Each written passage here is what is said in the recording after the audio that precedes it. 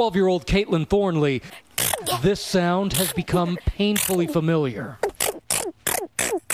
3 weeks ago, Caitlin began sneezing, and she hasn't stopped. I was walking out of a clarinet lesson. All of a sudden, it kind of started in just like little spurts. You know, it was like just a few sneezes here and there, but by the time I went to bed, I had sneezed 30 times that night.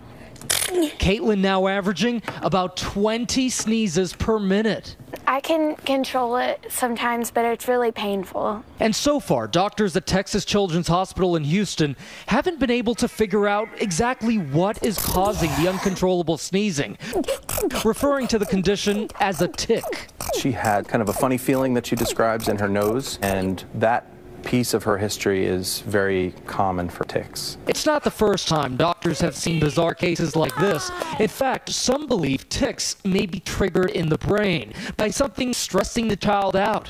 10% of all kids are affected by tics. She can't go to school and can't really do anything normal. Can't eat well. She's has to sip. She can't drink. It's affected everything. I mean, she has an episode yesterday where it was 45 straight minutes. She was screaming in pain a couple of times. So, and all I can do is just, you know, hold her tight and wait for her to go to sleep. And Caitlin, she just wants to get back to 7th grade. This has taken a huge toll on my life. I want nothing more than for this to end. I just want it to be gone for good.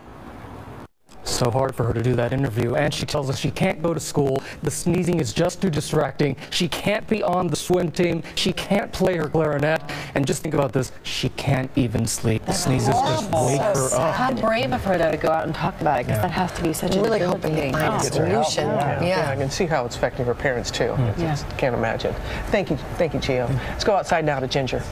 And what a beautiful crowd we have out here this morning, all with their fresh flowers. I love seeing this, and we don't love seeing this. This is a storm in the middle of the Pacific. Fortunately, missed Hawaii, but a lot of that moisture is being picked up by that high pressure system.